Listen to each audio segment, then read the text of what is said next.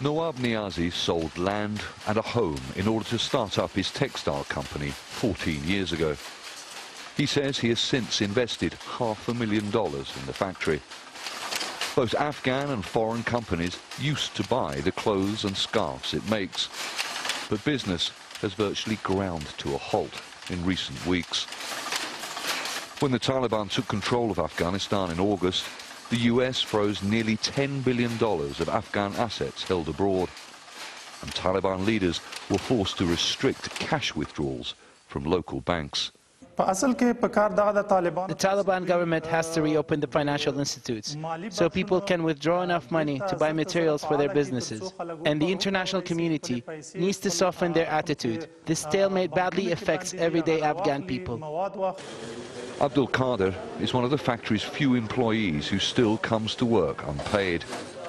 He fought the Soviet army when it invaded Afghanistan in the 1980s. He never dreamed he would still be struggling to support his family 40 years later. The country is in a terrible state. The security situation has improved, but there are no jobs. There's no happiness in life, no joy. The country is a mess. The factory employs around 30 women who work in a separate room from the men. Some employees fled the country on evacuation flights when the Taliban took control. Nawab shows me a video of men he used to pay to collect wool for him in the northern city of Mazar-e-Sharif. So we can't afford them right now.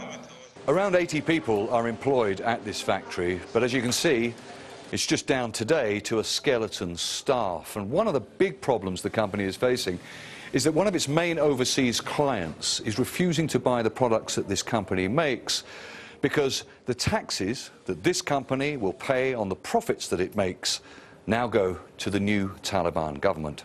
Foreign companies are nervous about dealing with their Afghan business partners. That's because foreign governments won't recognize the Taliban government, as some of its members are on terrorism and UN sanction lists.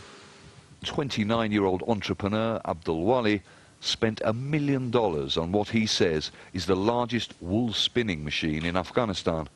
He finally got it up and running 3 months ago, but was forced to suspend operations earlier this month because foreign and local clients cancelled orders and some investors fled the country with their cash.